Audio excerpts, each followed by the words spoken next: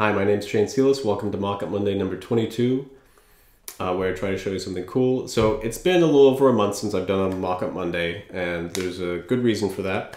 I got married last Sunday, and to Nikia Hunter, which I'm really excited about. I'm going to show you guys a few pictures from our wedding. We did a cosplay wedding, which was kind of a mashup of Lord of the Rings and Harry Potter, and we invited everybody else to dress up as whatever fantasy or sci-fi character they wanted. Here you can see a few pictures there. We got our officiant was dressed as Gandalf, and we invented a new fist bump. I call it the wed bump, and here you can see the almost the entire set of people who came. It was fantastic. It was great. I'm really happy with it. Yeah, and I'm married now, so hey, that's cool.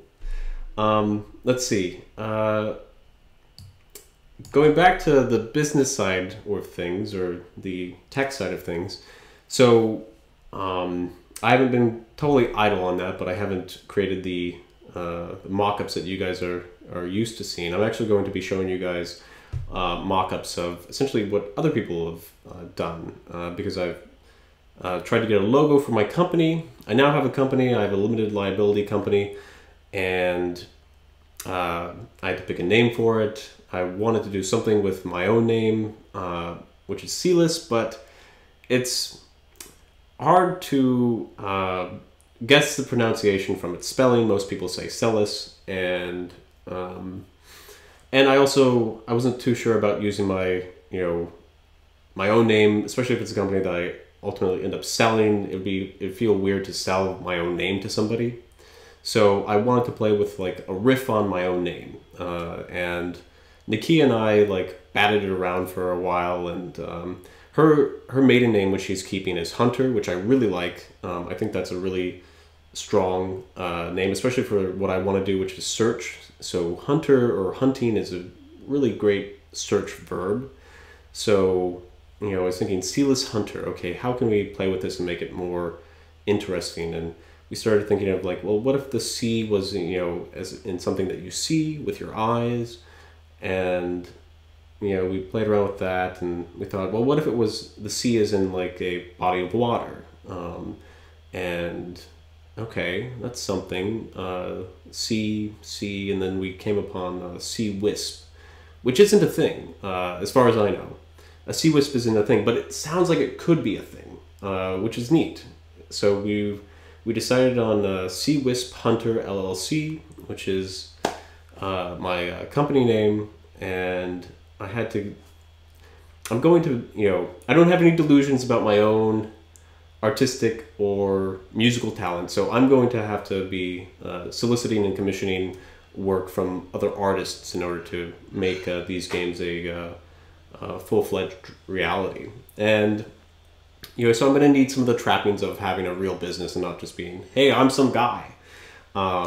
So I wanted to get a logo, and I went to 99 Designs because I heard good things about it, and signed up with them, put together a little design brief, and put together some concept art that the artists could use to get like kind of just a feel of where it is that I'm coming from and what kind of audience I'm targeting.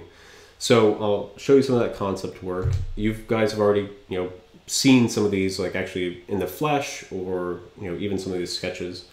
So here's one with kind of the Venus flytrap-y kind of thing. And then this is kind of this quadrupus in a jar. I don't know, you poke it with a stick or something. These are just a bunch of quadrupuses in jars.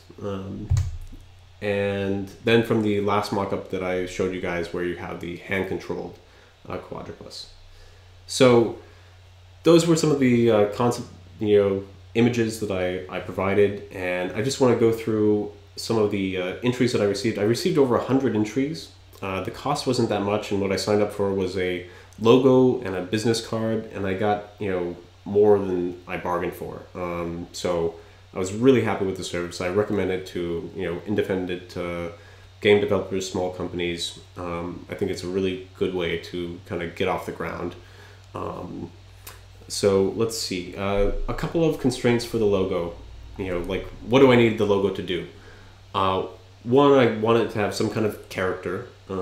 Preferably if the designer could imagine what a sea wisp ought to look like and say, hey, how about this? That would be great.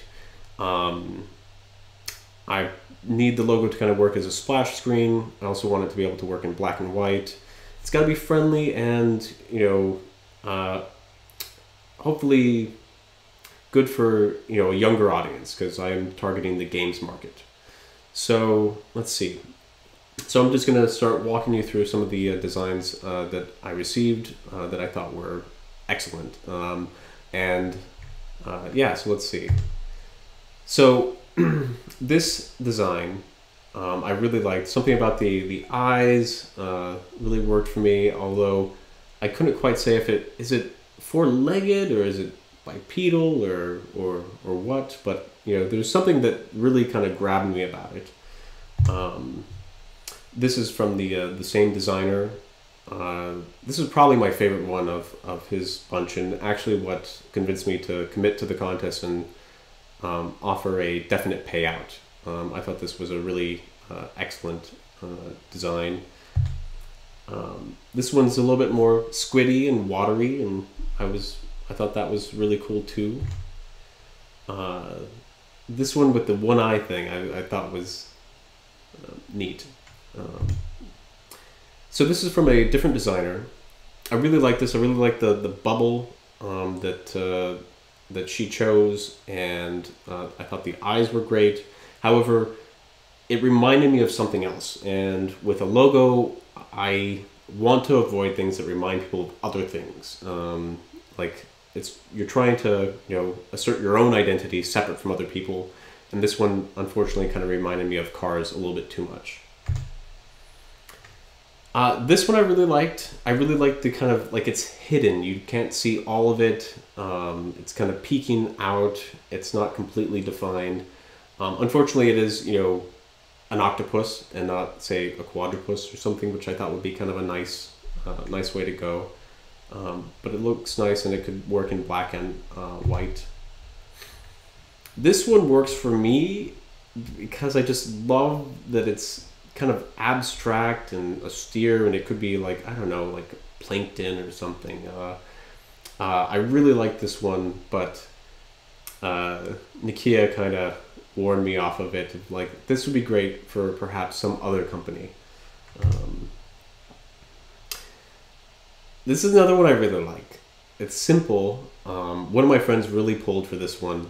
I did some polls. They offer a polling service where you can select like 8 different designs and send a link to your friends and have them help you out. Like, what do people actually like? Because it's surprising what they like.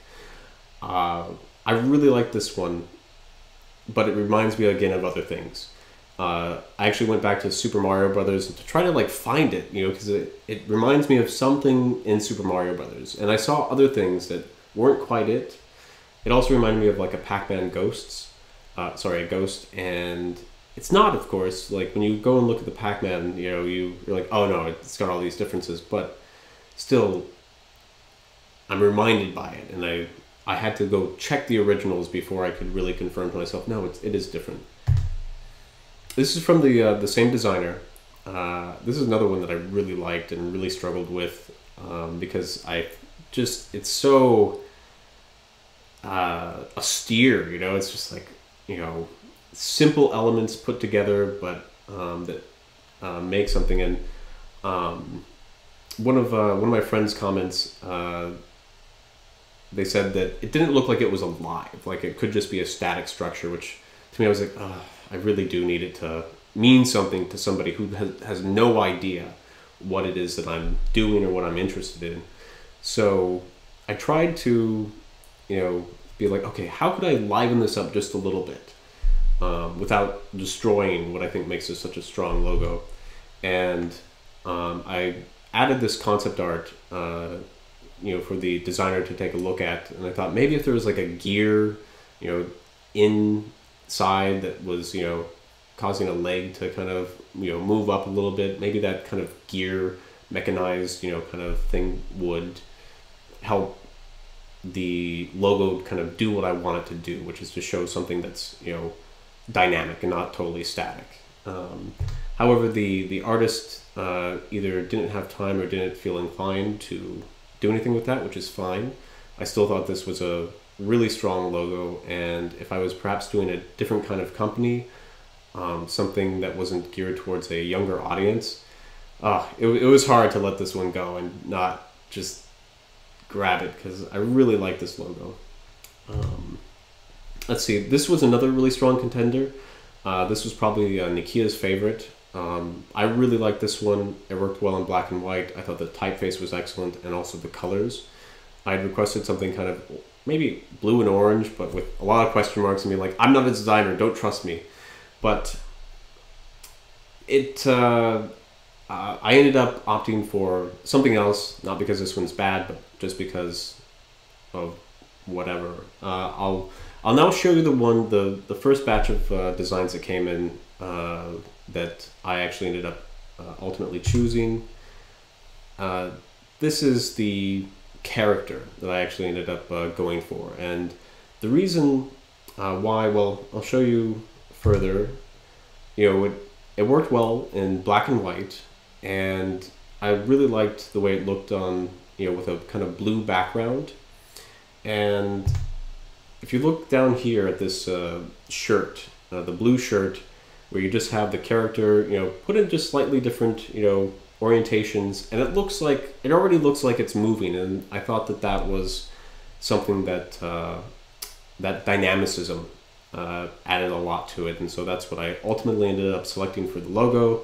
So now I'm going to have business cards for when the Maker Faire comes around here, the Champlain Maker Faire in October, which I'll be having some kind of little setup at in association with Josh Bongard's UVM lab. And that's basically what's been up with me, and I'm going to try to get back to doing more mock-ups of my own instead of showing off other people's. But that's pretty much it for me. Thank you very much for watching.